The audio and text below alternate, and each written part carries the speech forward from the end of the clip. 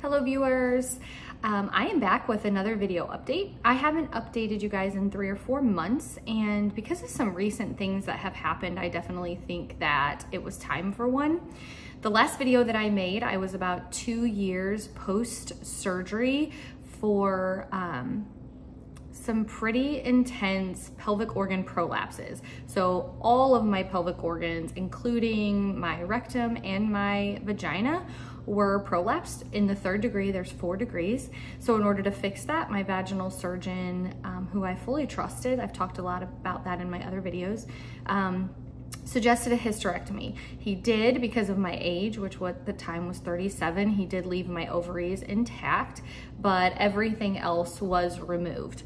I also had a complete pelvic reconstruction using native tissue repair. So essentially that means all of my prolapses were fixed without mesh. So he did not just go in, put mesh slings and kind of hold everything up. I was stitched internally from the inside, stitched on the outside. I had a sacrospinous colpopexy, which took my vagina essentially and stretched it and tied it to the sacrospinous ligament near my tailbone. I also at the same time had a TBT sling put in to support some stress urinary incontinence repair that I was having. So I was having a lot of stress incontinence when I was coughing, jumping, laughing, sneezing, anything like that. And so he put a very, very tiny piece of mesh that was just holding up my urethra to fix that. So in my last video, I was 2 years post-surgery. I am now 2 years and 3 to 4 months post-surgery.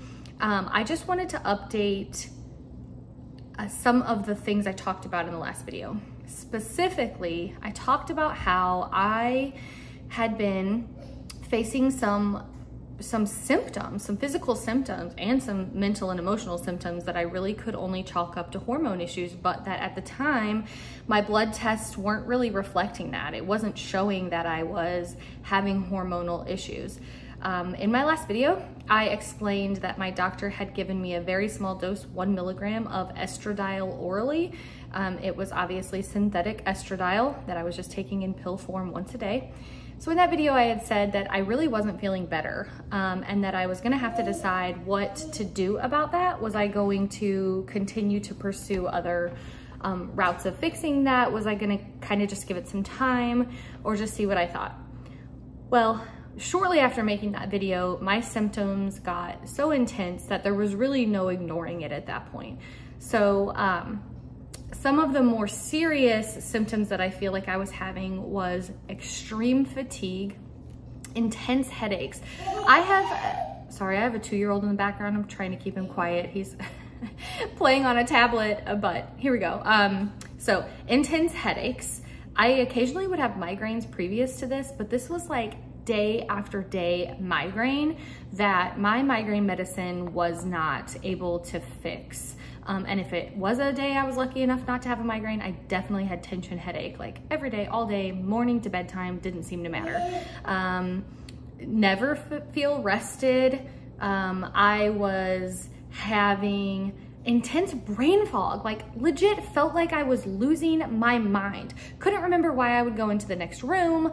Couldn't remember things that I did yesterday, what I was gonna make for dinner. Half the time, literally confusing my kids' names all the time. I would struggle with words. Like I felt like I couldn't think of the right word, couldn't come up with the right thing to say. Like I was just getting so frustrated with my mental fog. I felt like I was losing my mind or like getting dementia or something. It was very scary.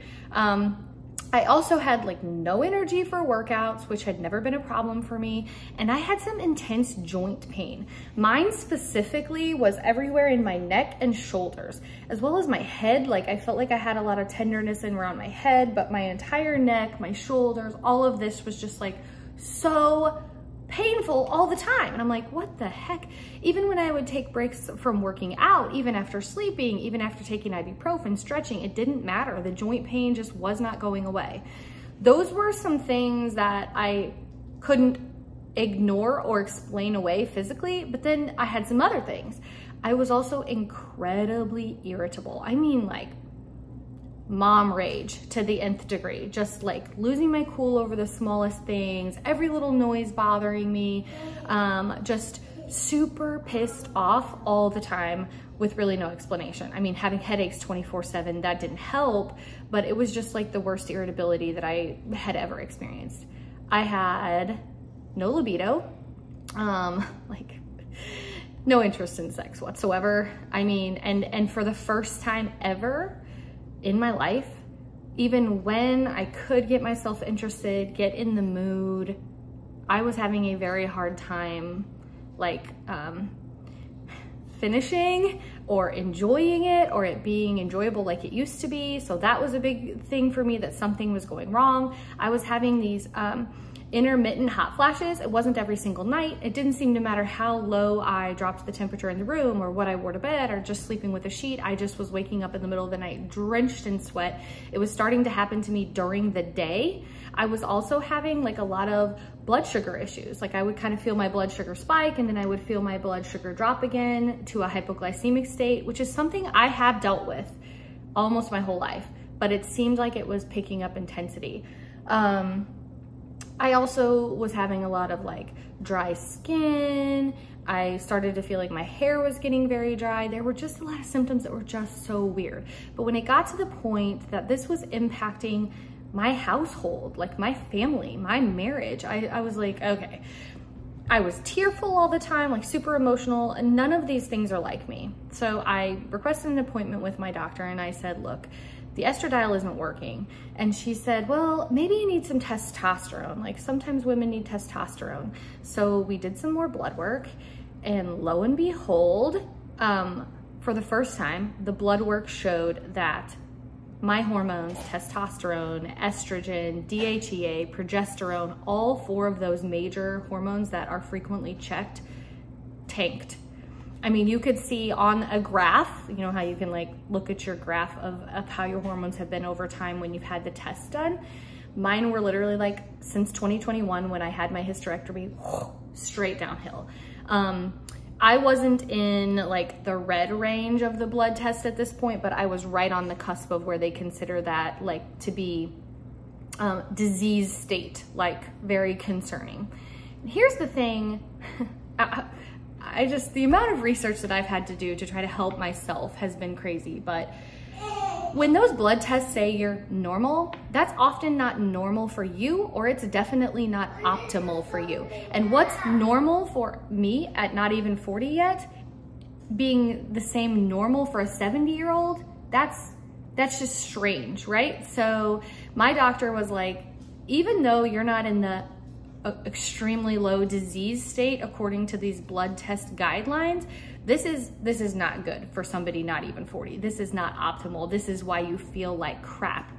So luckily, I have a gynecologist who's pretty well versed in hormone therapy, or at least more than some that I've found. And again, in my reading and my research, what I'm finding is these gynecologists, they're not trained in most cases about hormones or hormone replacement therapy. They're only trained in how hormones affect women during pregnancy or during fertility struggles, like trying to get pregnant. But honestly, they don't know a whole lot about what happens past that, past pregnancy.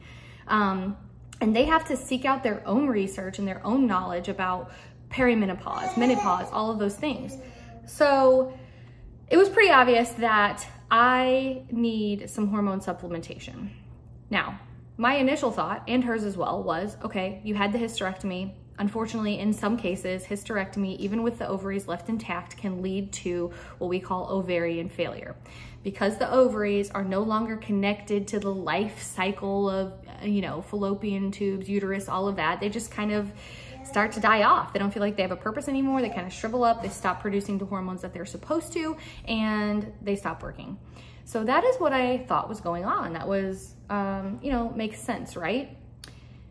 As I started looking into this further, I found out that that may not be the full picture. Now, do I think that it's probably what's going on? Absolutely. However, if I sat here and told you the story of what I've been through in my life the past couple of years, you would likely agree with me that there have been some stressful circumstances, potentially even some traumatic circumstances, and definitely some emotional trauma that likely could be causing some of the things that I have going on. So I want to talk a little bit more about that. But first, let's talk about what my doctor is trying to do for me.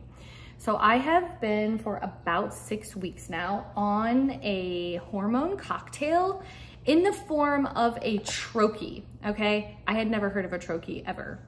Essentially what a troche is, it comes in these little packs like this. You can see, like, I'm due for getting my new pack soon, but I also have some put into a little Tupperware container I keep in my bathroom.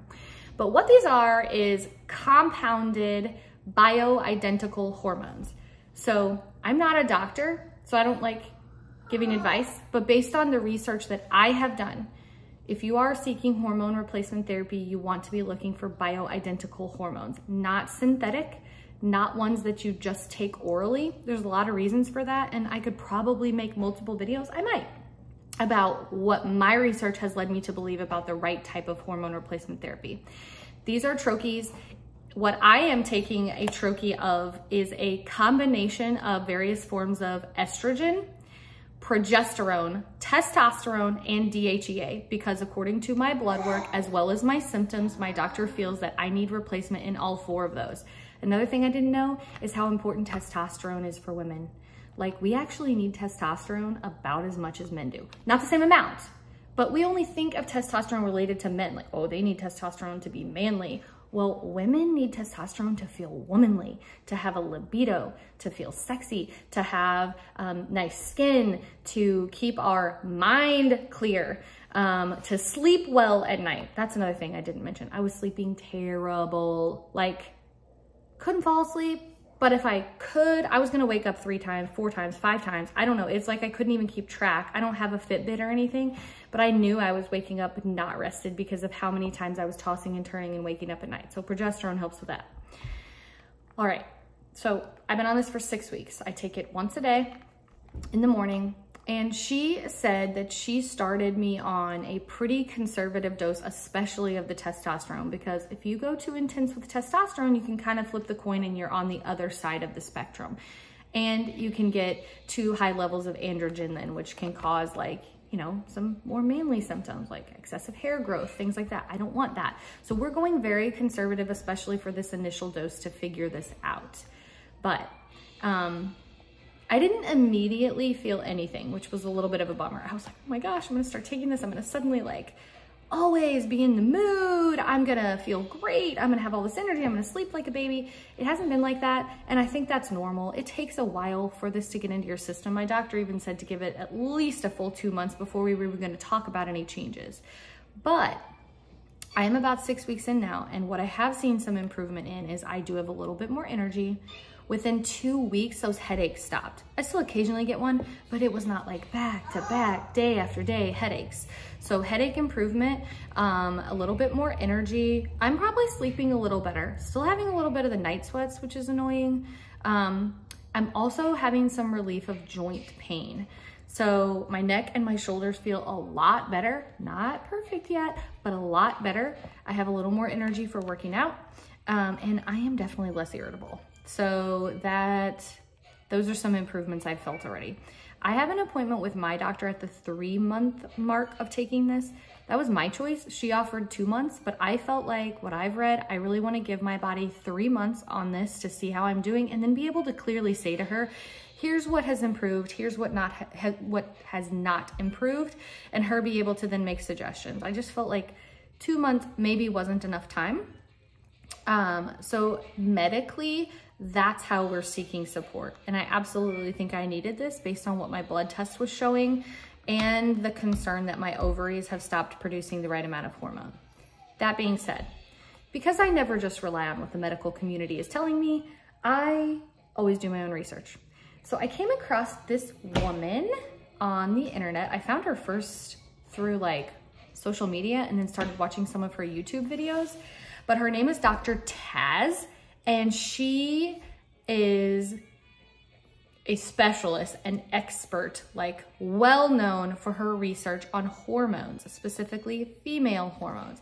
And she has a newer book out called The Hormone Shift. I will put a link to this in the description box below. But this book is amazing. I honestly bought the book because I thought I just want to know like what she says about hormones, and like, does she agree that this is what's going on with me? Would she think that this is related to hormone failure, or what would she say? And she has so many excellent suggestions in here for maybe before going to hormone replacement therapy, trying some things naturally, to do some liver detox, to add some healthy vitamins and minerals that and foods and nutrition that might help your body reset itself. Now, if you're in a state like me where your ovaries are not producing really any hormones anymore, this ain't gonna work for you. Like, changing your diet is likely not going to fix the problem. However, if I can start implementing some of the suggestions in her book along with this therapy and make myself feel even better, or maybe once we get my hormone or my ovaries kicked back in, and like, I don't know, maybe at some point I won't need that anymore. I don't know. Would I love to be able to fix my issues naturally? Absolutely. But I was in such a state of feeling miserable that even, Isaac, no, that even if I had found this book before going to this, I don't think I would have wanted to take the time this might take to naturally address some of the issues. I needed help, and I needed help in the form of medicine. So I am on the healthiest way that you can go about hormone replacement therapy. Again, not a doctor, but I may make a separate video on why I chose this route along with what my doctor suggested. But sorry, I'm back. Had to take a little break and help out my little guy. So again, if I can work with this, which has some natural ideas, and this medication, and get to feeling my optimal best, then that's obviously what is the best plan. Her book talks about not only the importance of nutrition and what we're putting into our body, but also some things that we're doing that are causing our body to have dirty hormones. So I hadn't heard that phrase, but essentially a lot of the things that we're eating, a lot of the things we're putting on our body are hormone disruptors that are confusing our body and making our body think that it has more estrogen than it does, or sometimes it's causing us to have estrogen dominance, or low levels of certain things, too high levels of certain hormones. She also talks about other hormones that we don't typically think about, like cortisol, and what cortisol does to our female hormones. So it's just a very interesting book. And I'm not typically like, how do I say this? Like a woo-woo health nutritionist, like, oh, food can fix everything, supplements can fix everything. No, I'm not normally like that.